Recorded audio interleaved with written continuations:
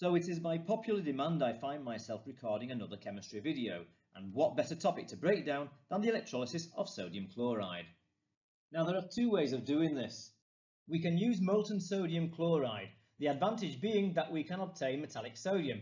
However, the process is very expensive as it requires temperatures above 801 degrees C, which is the melting point of sodium chloride. The sodium cations travel to the cathode, where each one is reduced by gaining an electron, hence the very reactive metal sodium is produced at the cathode. The chloride anions travel to the anode, where each one is oxidized by losing an electron. For every 2 atoms of chlorine, a diatomic molecule of chlorine is produced and given off as a gas.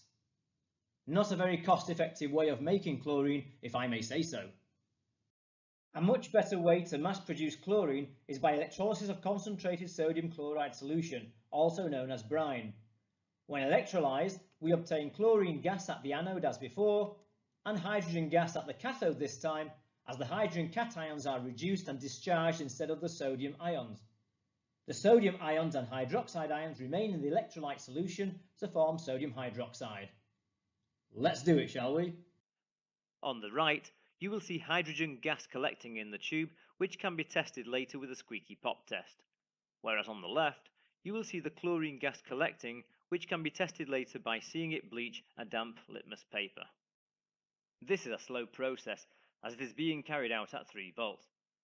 But we haven't got all day, so I'm going to turn it up a bit. There you go, that's more like it. Skip forward a little, and we can confirm that the solution is alkali thanks to the sodium hydroxide remaining in the electrolyte solution by testing it with a red litmus paper which turns blue.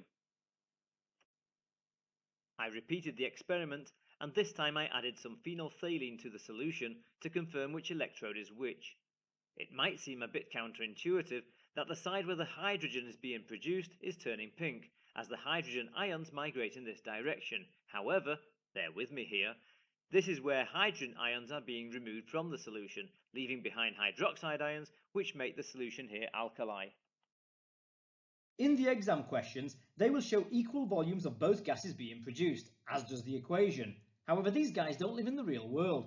You see, chlorine undergoes a disproportionation reaction in water. You have that to look forward to in A-level chemistry. Both of the products it gives are soluble, therefore a smaller volume of chlorine is observed being given off at the anode. Anyway, let's assume it happens the way they say, and take a look at the sample question from a past paper. I'll give you a few seconds to think about it.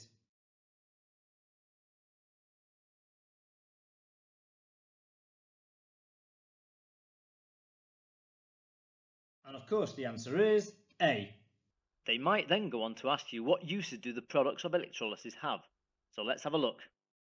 Hydrogen can be used in chemical processes like making margarine or ammonia in the Haber process.